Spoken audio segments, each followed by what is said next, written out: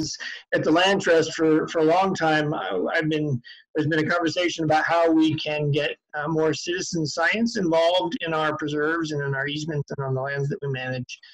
And I'm very excited to listen and study iNaturalist some work, because I think it's a wonderful tool for people to be able to go out to our properties, but to other places as well, and just document the natural wonder of our communities, and then ideally begin to build a library or a database of what we have and what we can monitor and enjoy over time. So for the Land Trust, this may become a tool, and many land trusts have used it to really build a collection of information about very specific places that we care about. So whether it's Beach Hill, and it's all of the different plant species that are in the fields, or Fernald's Neck and what's going on in the forest, or Bald Mountain and the rare species on top. I like the idea that particularly in these times when we can't all get together, we can give people a tool like this, and maybe even high school kids in the fall or in the summer when they've got less to do, and go out and gather data that we can all use and work together even though we're apart. So I think the timing of this is even more auspicious because of that. So welcome everybody, and thank you, Roger, for putting this on. I will also just briefly mention and introduce Matt Bonner is on our screen. Matt is just started with the Land Trust today, and this is one of the projects I wanted to have him work on as a Maine Conservation Corps member this summer, was to build programs for the Land Trust like this. So I said, Matt, you have to attend Roger's workshop tonight so we can get him started with that. Kathy Young, our development director, is here as well. But without a whole lot of further ado, thank you very much, Roger, for doing this. I will just end by saying all of the Land Trust preserves are still open. We have never had more visitors than the last few months. People are getting out on the trails, and that's a good thing. It's really nice to see people finding some solace in being able to, take a walk with a friend or with a family member. So please keep doing that. Please be safe as you do it. But we're really glad to see our land serve that role. So thanks so much for coming. And Roger, excited to hear what you have to say. All right, thank you. So, and I'd like to thank the Camden Public Library. It's one of our wonderful community organizations. And Coastal Mountains Land Trust has given me so much joy over the past 10 years that I've lived here. If you live in Mid-Coast Maine and are not a member, you can join for any amount of money. And it's worth becoming a member, getting on their news list, and learning about the many preserves they have. So tonight I'll be talking about iNaturalist, and now I want to share my screen. And so hopefully you can all see a pitcher plant. Yes. Okay, excellent. So I put iNaturalist on my iPhone, and the first thing I'm going to show you is a picture of my iPhone. And let me go on. So this was the only way I could do it, but if you happen to have the app, the iNaturalist app on your iPhone, you can do exactly what I'm doing now. And if you have something to take a photo of, then you can actually do everything right now. So the first thing I do, I've got this iNaturalist app where my pointer is, and if I click on that, the next screen that comes up, this is me. It knows it's me. And I imagine some of you would have to sign in, but for some reason it doesn't ask me to sign in every time. I've posted over 6,700 photos to iNaturalist. But if we go down to the bottom, if you go down to this observe button on your phone and click on that, as long as it has permission to access your camera, you can take a picture. And so make believe that I'm taking a picture of this beautiful flower in our yard. And I've taken the picture, and it says you can retake it, or if you like the picture, then you can hit the next button. And this comes up. Well, what did you see? And it tells you where you were, what time, the address, which is my home, and then it has some things about it. If you wanted to be, to not have the location of it known to the public, then you'd hit the geoprivacy app part of it and say, I want it private. If it's a captive plant, something's cultivated, which this one was, I would then switch it from no to yes, and you can ignore the projects. But if I click now on, here's my pointer, what did you see? It'll say, oh, I think this is a lilac. And even better, down here it says it's a common lilac, Syringa vulgaris. Okay, and then someone has seen it nearby, and if I click on that, it now puts common lilac up here. And so you've been able to identify this as a common lilac or any other plant. And if you've had a leaf or something that was on, and you're doing this with me, it'll tell you whatever you've got, hopefully. Now, if you want to stop there, just hit cancel. But if you want to upload it to the iNaturalist app, and we'll go through this in more detail, you hit the share button, it then uploads to the website and becomes a semi-permanent. You can always delete it. It's not like Facebook where things are hard to delete. It's easy to delete anything you put up there. So that's about as much as you want to do. Oh, I want to say one other thing about doing it on your, sharing something on your smartphone. If you don't have a good internet connection, it takes a long time to upload. So if you're in the field, I would just say cancel, and then on your computer later, move that photo from your smartphone onto your computer, and or you could do it at home on your smartphone even. Okay, so I'm going to get out of this presentation, and now I'm going to click on iNaturalist, which I have here in the upper left, and now we're going to the website. And it says I'm screen sharing. There we go.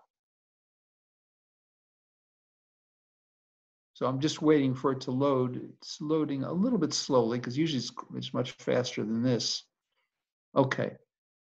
So Julia's, yeah, there is a way for me to get rid of everybody's pictures. Okay. Now, what this shows you here on my computer is my iNaturalist homepage. And so I'll go over this a bit. And before I actually do, I want to say a few things about iNaturalist. It is incredible. It'll identify most anything you can show it, even things like mosses and lichens, as long as it has enough photographs. It uses artificial intelligence based on the photos that have already been confirmed as at least two people agree that that's exactly what it is. And it probably takes 100 or so photos for an individual species before it gets really good. But if I go to this Explore button, just to show you something, we'll come back to here later. What you can see here is over 39 million observations have been uploaded to iNaturalist that cover almost 280,000 species. There's over 135,000 people who have identified these, and over 1 million people have confirmed those identifications. And we'll talk about that in a minute. So that just gives you an idea of just how powerful this is. And I want to show you one other thing. Going back to my own page, I'm just going to go hit the back button. Again, to talk about just how powerful this is. I do a lot of traveling and go to neat places. I was in Ecuador and took a picture of a flatworm. So I'm going to show you this. Here's the flatworm I want to show you. It should come up on the screen. There we go. Okay.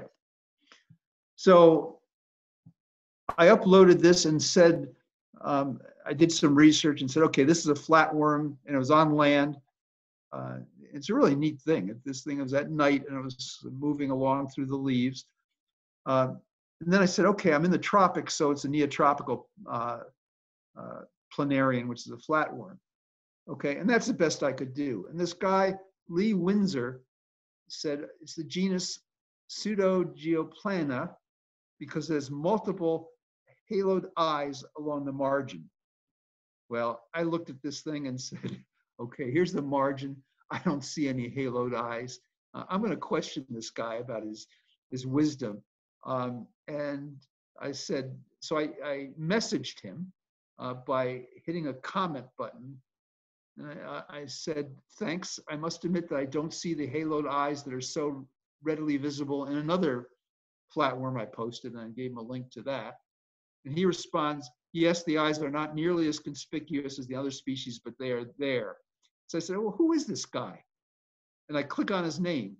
And this is Lee Windsor. He doesn't know I'm talking about him. He says, a national and international authority on the identification and classification of terrestrial land planarians, of which I have worked for some 47 years. So here I am, a hick naturalist, very much an amateur, talking with the world's expert on flatworms, on terrestrial flatworms. And that just shows you the power of iNaturalist and how readily available some of the world's experts are on using this app. So that brings up 2 points. One is this should be taken seriously. Anybody can use it, but don't post pictures of your spouse or your dog or your cat on iNaturalist. It may just go into oblivion, but some people get ticked off because there are a lot of really good naturalists that identify things for people. Okay, so the next thing I'm going to do is go back again to my home page, and now I'm going to show you how to upload things on your computer. So I've got something that's blocking. Okay, oh, so the first thing you have to do, it knows it's me, but I haven't logged in. So I hit the button and log in, or if you're a new person, you sign up and have Dashlane that automatically logs me in.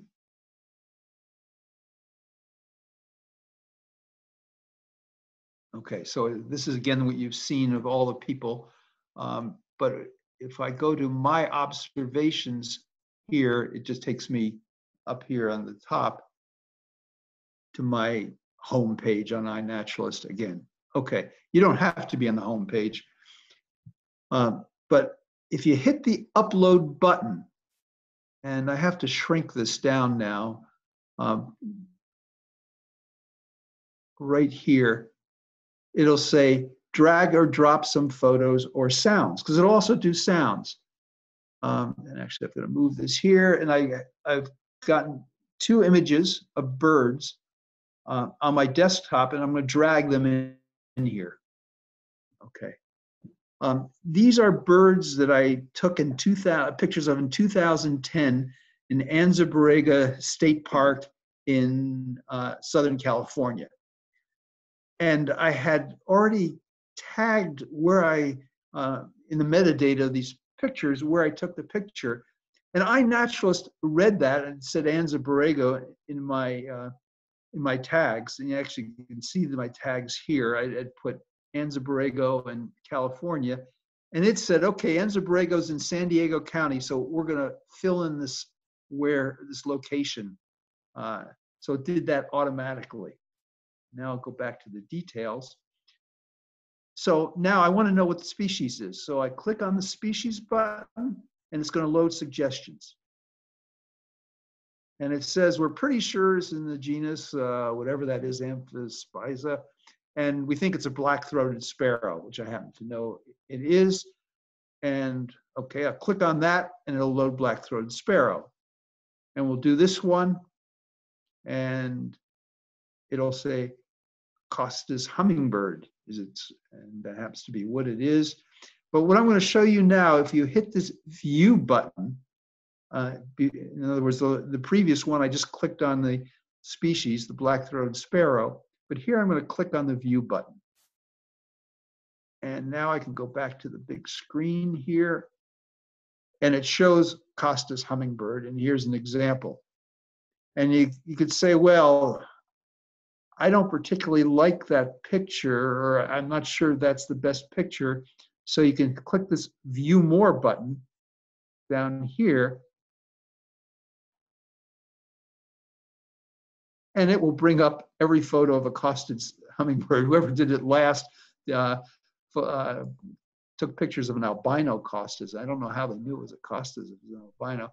But you can scroll down and see all the different pictures, the different views, the males, the females, the immatures, although they don't, you have to actually click on something like this. And you click on it, you can actually go to the individual image, and it may or may not say if it's a male or female. Often it doesn't. But anyhow, it gives you lots of pictures.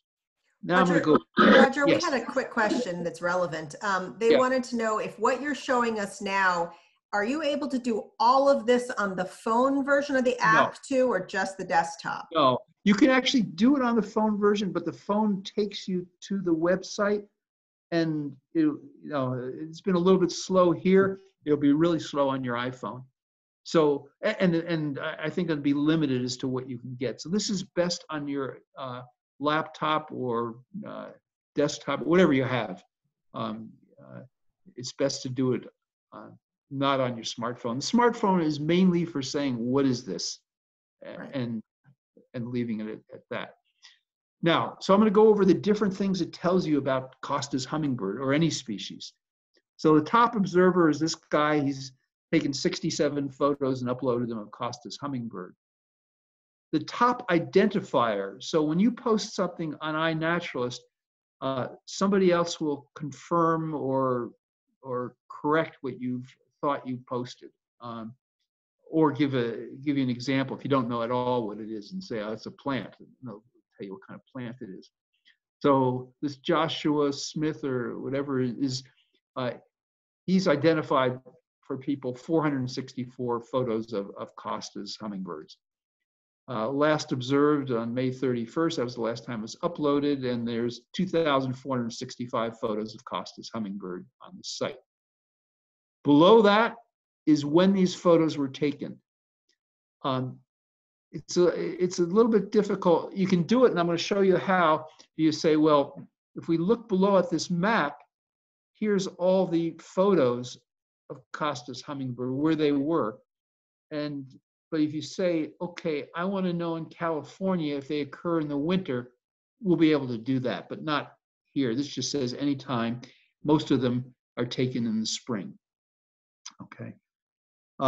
So if we go down further to this screen,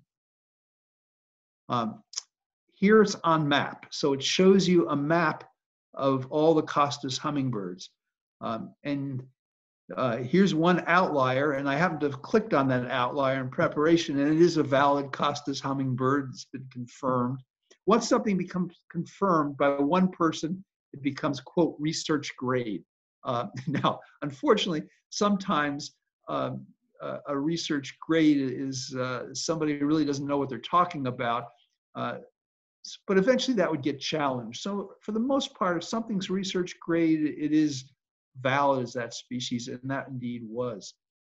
Okay, if you want to learn more about Costa's hummingbirds, the About button here links to Wikipedia. Now Wikipedia didn't have, oh yeah, no, it has a whole lot on Costa's hummingbirds, and you could read all about that. If you want to say, okay, what family is Costa's hummingbird in, you go to this taxonomy, and it's an animal kingdom. It's a vertebrate, it's a bird in class Aves, all the way down to, here's the family it is. I can't quite read it on my screen, but right down to the species. So you can actually learn the taxonomy of a particular species. If you want to know it's endangered, you hit the status button. It's not endangered globally, but there are places where it is. And then if you want to say, okay, is what else looks like a Costa's? Maybe I have the wrong one, or maybe iNaturalist is wrong. Here's all the species that are commonly misidentified as Costa's hummingbirds. So I think already you're seeing some of the incredible power of this to actually help you in your identifications. And then when you're done with this, it opens this screen in a separate tab, so you can just X that out, and then I'm back to this screen here. Now, let's say I have 5 different photos all taken in the same place. And here, it says San Diego County, but I want to put Anza Borrego on there. So what I can do is hold down the Shift tab and click so I highlight both of these, and then go to this editing panel over here, and I can click over here. What I've done is clicked on the location, and it opens this box. And up top it says search for a location. And I'm going to put Anza Borrego State Park right there. And so that it'll actually show with a circle exactly where I took the picture. Or better yet, let's say, yeah, that was there, but I was actually over here. So I'm going to move it over here. Anyhow, I'll move it back because I can't remember where I took these photos. But you can be quite precise or quite imprecise and increase the size of this. Okay. And it says, and I want it down here in the locality, I want it to say Anza Borrego, so people know it's not just in San Diego County, but that's where I saw it. And then I click on Update Observation. But let's say I also I have a whole bunch of photos of Anza Borrego wildlife. You can hit the pin button right over here in the lower right, and it will become a pinned location. So I'll do that. Pin this comment. I think I have to hit it again. Could not save location. This has already been taken. I already have an Anza Borrego pin among. There it is, right there. So I could even hit that, and it will give me that. And then if I hit the update observation, now it says Anza Borrego down here. And then finally, if I want to put this on the website, I hit the share button, which I'm going to do. It's saving both observations. And now it's going to go back to my observations, a different screen, and now you see them here. Now, somebody asked, well, if you put something up by mistake or just want to delete it, can you do that? And the answer is yes. If you click on something, or hit this edit button here, and you can go down to the lower left here and hit the delete button, and it would delete it. It would ask you to confirm. I'm going to actually leave these up because I've never posted those 2 photos, and I might as well post them. So now we'll head back. So this is one screen. There's a different screen of my observations here. I'm going to take you back there, and that's really where we started.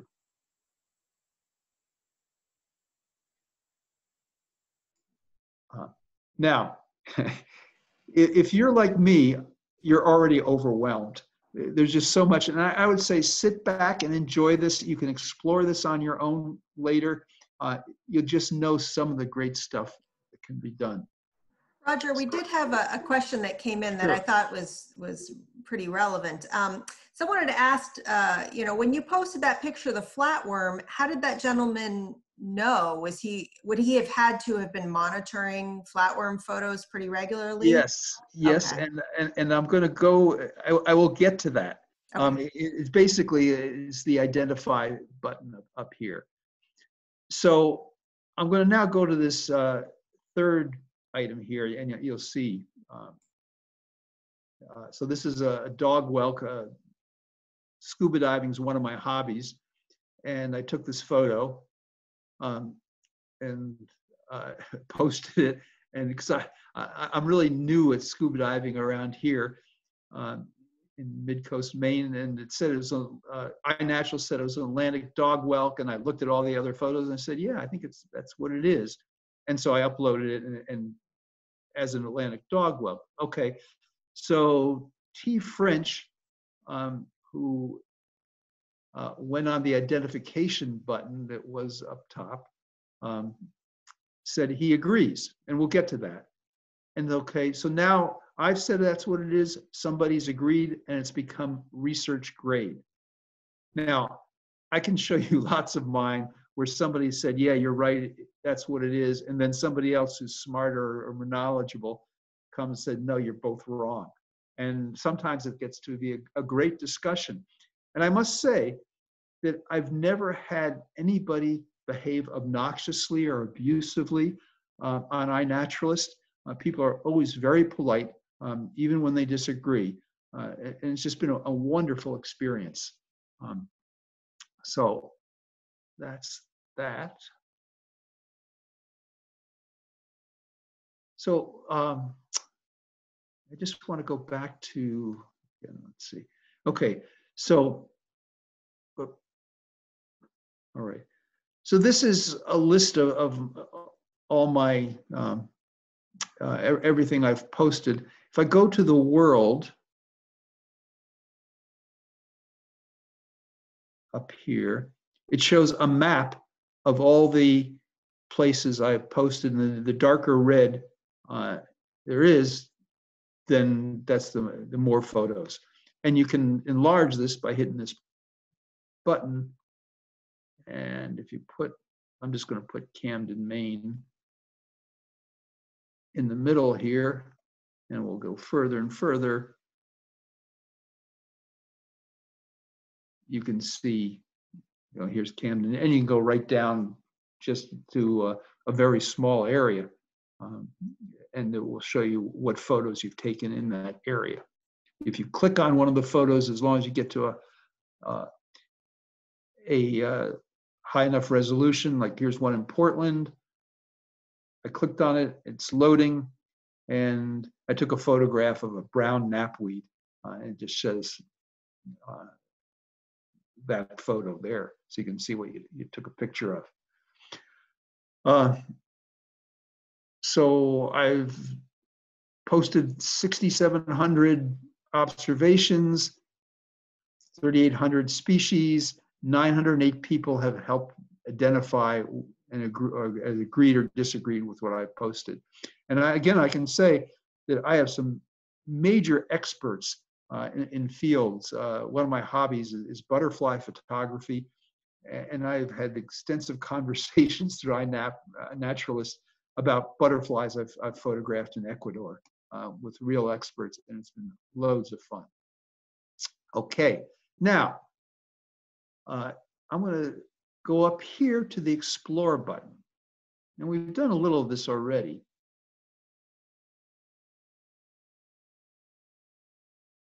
So this is the worldwide, all the photos that have been taken on iNaturalist. And now, let's say we want to explore a species. And I'll just do narrow-leaved ragwort because that's the last thing that somebody's posted on here. I'll go narrow leaved ragwort. Whoops, you have to spell it right. It doesn't guess what you're trying to do. I could have, okay, and then I click on this button and say, yes, that's what I want. Okay, so then it brings up where narrow-leaved ragwort has been photographed, and most of it has been in Europe. So my guess is that narrow-leaved ragwort is an exotic for the United States. It may be invasive for all I know. If I wanted more information on narrow-leaved ragwort, I could just hit one of these and then hit this again, and it will take you, and I'll actually do that, to the screen that you've seen before. Now it tells you everything about narrow-leaved ragwort, where it is, other photos, since we put it on similar species, that's where it is now. Somewhere, well, it looks like this is a native because it would have a non-native exclamation point if it was non-native. So anyhow, you can do that on any particular species you want. So we'll just go back now. And again, I realize I'm going through this fast and it would be really hard for you to remember everything, but I just want to give you a flavor of what can be done. So under that Explore, you can also, so we've got narrow-leaved ragworts, but let's say here, we want to filter it more. We just don't want worldwide narrow-leaved ragworts. We want to know if it exists in Maine. Actually, for that one, we could just go location, Maine, Maine, USA. Okay. And there we see there are 0 observations. It doesn't exist in Maine. If you thought that's what you had, then you were wrong. But you can actually change this. And how do we do this? No. Okay. I'm going to have to go back. Okay.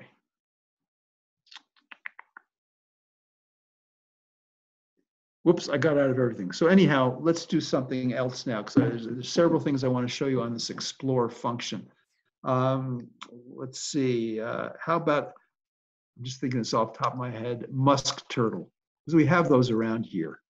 American musk and musk turtles, or musk turtle, this one specifically. And common musk turtle, oh, it's actually, okay. I forgot it's only doing my own pictures. So we're going to go back to explore up here. Go to the species. Put in musk turtle right here. And we're going to go back to Maine here.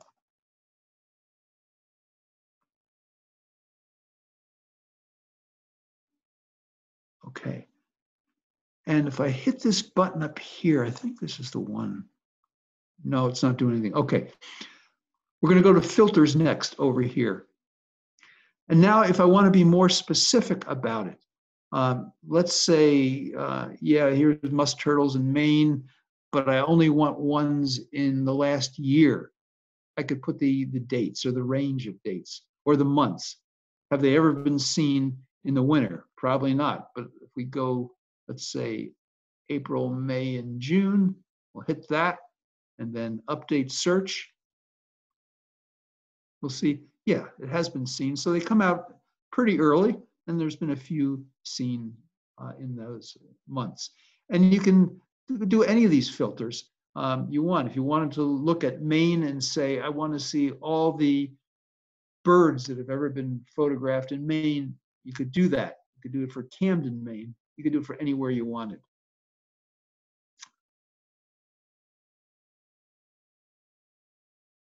Okay, so the next thing we're going to do, we'll just go across here. We'll go back to my observations. This just gets you back to that home page. And then I'm going to go on.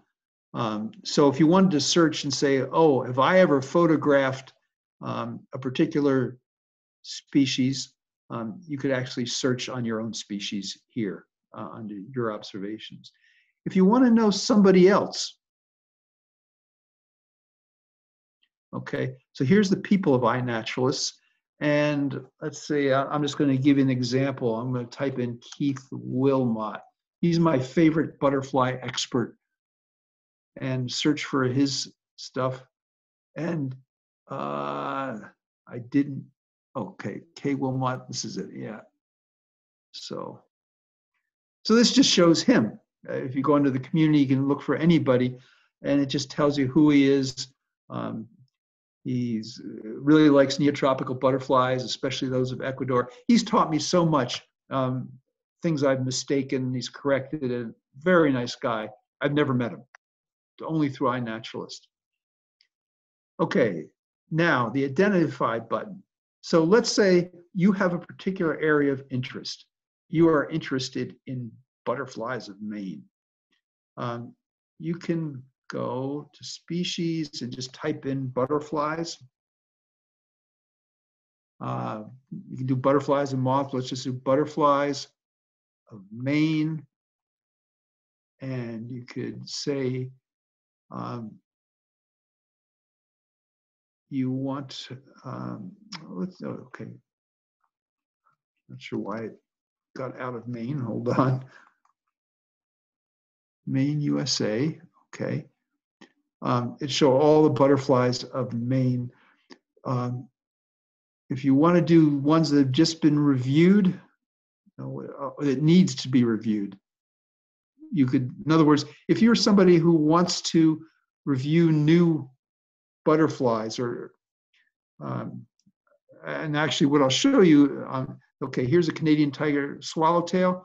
If you say, okay, I want to hit that one, do I agree that that's a Canadian tiger swallowtail? So Kitty Doc 2 suggested that's what it was. If you know butterflies well in Maine and you agree with it, you can say, I agree, and hit that right there. And that's what it is, and I know that's what it is, so I'm going to put I agree.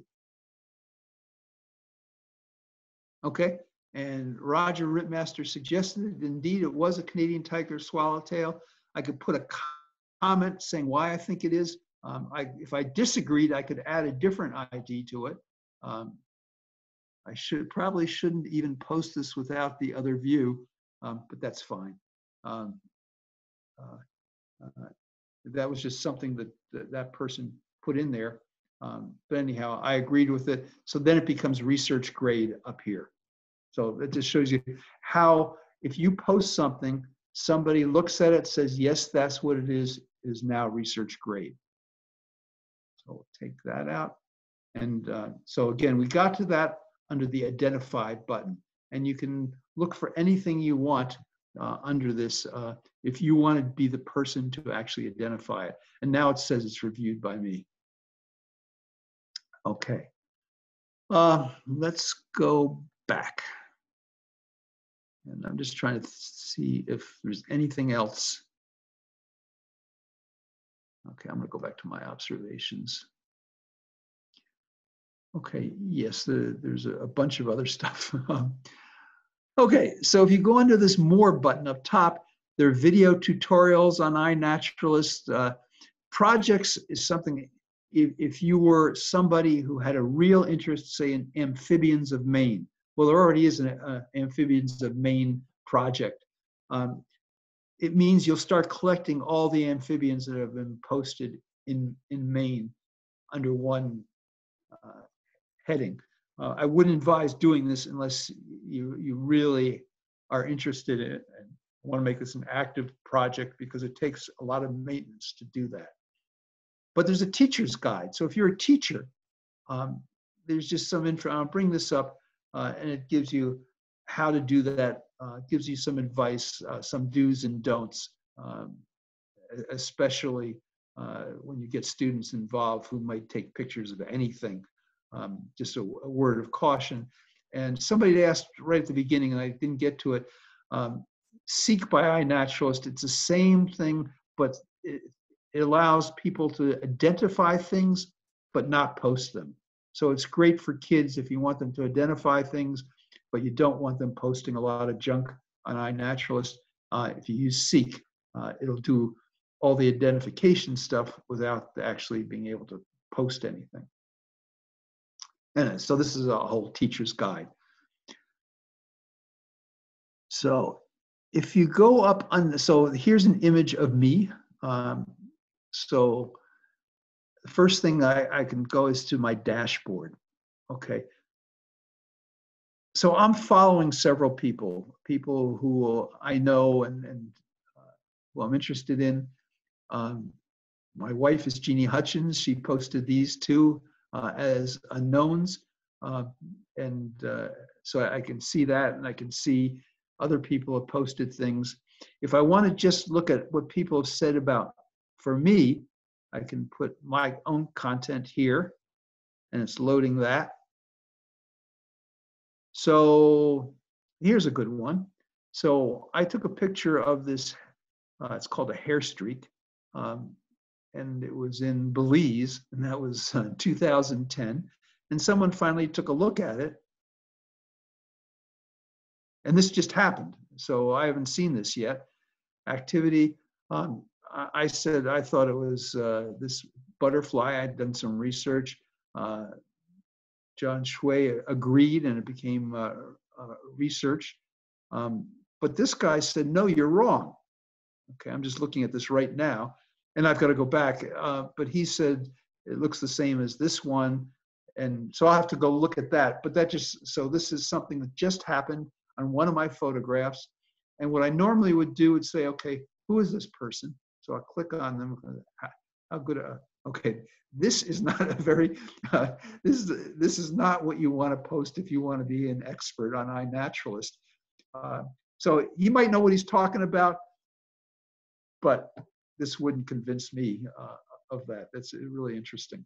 Okay, poor guy. He doesn't know that he's just been vetted by 80 different people.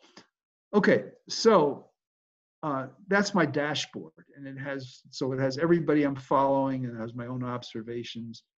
If you want to edit an observation, you click here. Things I've identified, I click here. I don't do a lot of identifications because I don't consider myself an expert. You can tag something as a favorite and it'll be stored here. The next thing I want to go to is the profile.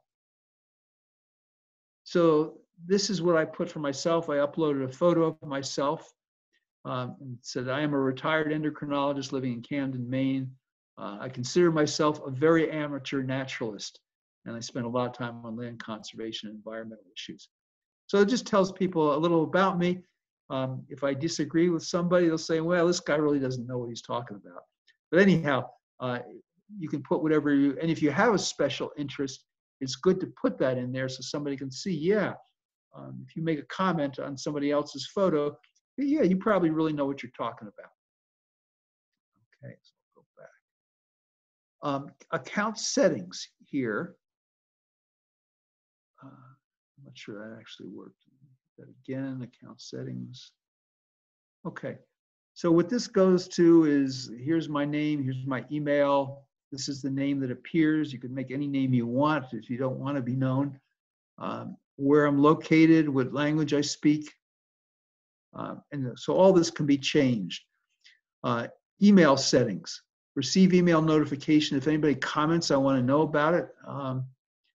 And you can click or unclick all of this depending on what you want to get for emails.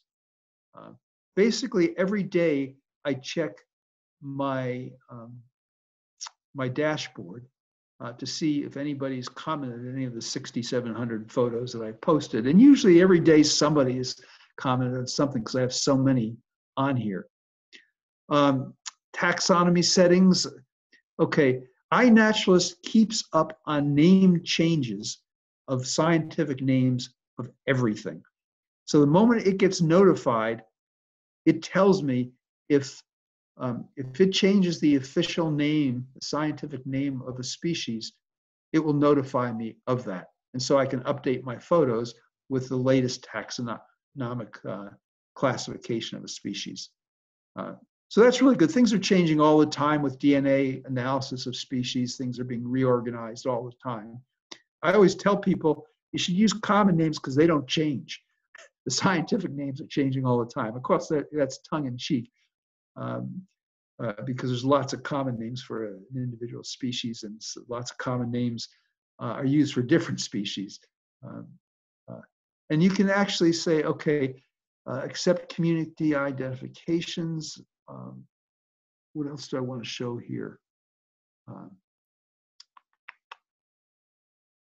You can change, so I have it listing the taxonomical species first, but you can have it show the scientific name first, right here. If I clicked on that, instead of showing the common name first for anything I post, it would show the scientific name first. And actually, I unclicked this for this presentation so you can see the common names, but I'm going to click it again to go back to the scientific names first because I want to learn those. And in terms of licensing, you can, I've never messed with this, but you can say how your pictures can be licensed, whether anybody can use them or not use them. And I'm happy for anybody to use anything I post for whatever. I don't know what all this stuff is, but they're different groups. And I hit save at the bottom to change that, put the scientific name first. All right. Wow. This is a lot of stuff. I think I've gone over the main things with iNaturalist. I'm going to stop here. We have about 12 more minutes and entertain any questions you've had, anything you didn't understand and want me to go back and show again, anything at all. Just raise your hand or put something in the chat box. Yeah, chat box is probably the easiest way to do it since we do still have so many people here. So we have a question that was, if you are using your smartphone in the field and are not connected with Wi-Fi, will the information automatically upload once you connect to the internet? I do not believe so, but that photo will get stored in your photo gallery, so you can access that photo again. Either transfer it to a computer. There's probably a way, and I haven't actually done this, but the iNaturalist, it can access your photos. So when you get to a web place, a place that has connectivity, it probably can identify that for you. I just haven't done it, so I don't know how to do it. Okay. And related to the phone, actually, we have Jean mentioned that she found out that if you click on the arrow on the right of a photo, you get a button that says more info on iNaturalist.org, and then you get to all of the information on the website. So if you're using the app, I think is what this person is referring to on your phone, it will send you over to the website as you had described. Yes, and I forgot to mention that. Yes, so the app that's on your phone actually is very elemental in terms of what it can do. It identifies things, and anything more goes to the website just as we're doing here, modified for a smartphone. So yes, you can do all that on your iPhone. It's just much easier on your own computer. Yeah, it seems from my experience with it prior to the program, it definitely seems like it's very easy to check the identification, and then also very easy to share it from the phone, but to deep dive into this information you've described, much better on a desktop or a laptop or some larger computer. Kathy asks, what does needs ID mean? Does someone else do that for you? Yeah, so what it means is that you've posted something and you've put some identification. Sometimes I see people don't even try, they just say something, or don't put an ID down. But let's say you took a picture of a robin, so the needs ID means somebody needs to confirm that that it is indeed a robin for it to become, quote, research grade. I'm pretty sure that's what that means. Okay. Someone else also asked, how do you know the first suggestion is correct, especially with plants? Or with animals. No, it could be totally wrong. If it's a total unknown, then what I do is I click on the view button to the right of the suggestion, and then go to that screen that tells all about that particular species, and I look at a bunch of photos and compare it to what I took a picture of. And again, that's why it's so good to be on a computer, because you can actually have your picture in one screen, or window, I should say, and then use iNaturalist and look at the other photos and compare them and say, well, are those markings the same or are they different? Do I really think that that's correct? And sometimes, especially with tropical butterflies, I've got to do a lot of research to figure out if iNaturalist is correct or if there's something else. But if I misidentify something, if it's from Ecuador, I can be sure that Keith Wilmot will be on the web within a couple of days to tell me what I misidentified. Yeah, I think you and I had joked a little bit about, what about if people were using this for mushrooming? That Oh yeah, you'd want to really make sure that you were oh for sure getting it identified correctly. for sure. I have identified mushrooms with it. Now, for a mushroom, often just showing one view is not adequate, but sometimes it is. And if you have a typical picture of a mushroom and it's a good photo, there's enough mushrooms on an iNaturalist that it will identify it for you. It's just that some look very similar, so it can misidentify it as well. Yep. Kaysen posted that he just had someone identify one of his observations during this program. So you can see how quickly that happens. Yeah, so I looked up one person who had identified something, and I thought that I wanted to know how likely it was that he was correct, because he challenged one of my identifications. And it turns out he had over 100,000 identifications. Well, what that tells me is that he is just going on the web trying to identify anything to get his numbers up high, because nobody in their right mind would have 100,000 identifications. It means you're on the web all the time just identifying things. So it made me suspicious. Now, he might have been correct. I may have been wrong. That's perfectly possible. But I didn't have a lot of confidence when I saw that he had 100,000 identifications under his name. So someone else is asking, Anne is asking, what about things like sunsets, sunrises, rainbows, and night celestial photos? Does it do that? I don't know about night, the constellations, if it would do constellations. But again, this is to identify species. Yeah, you can post anything on iNaturalist. And that's why I want to emphasize, take this seriously.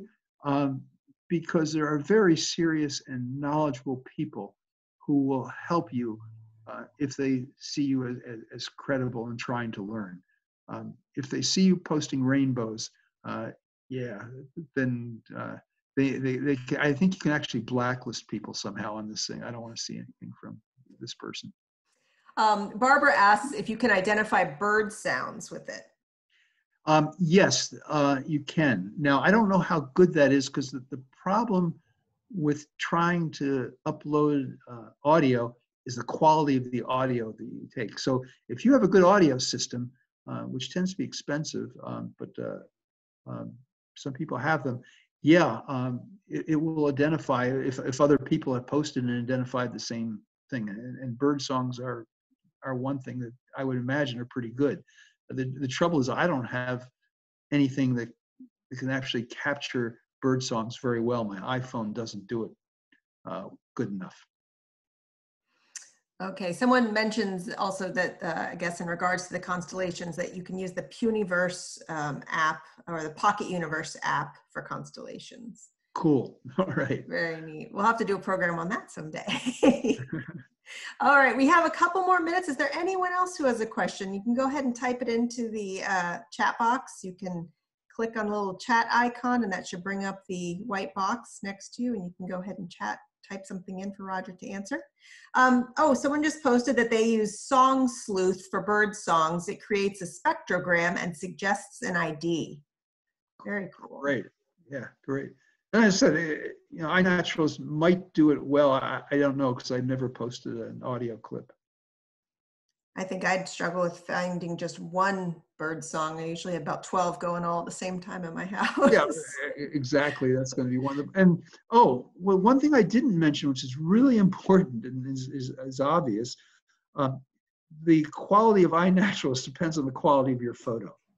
So what you want is to have enough of the photo occupied by the species you're interested in, so it knows what to look for. It knows what you're trying to identify.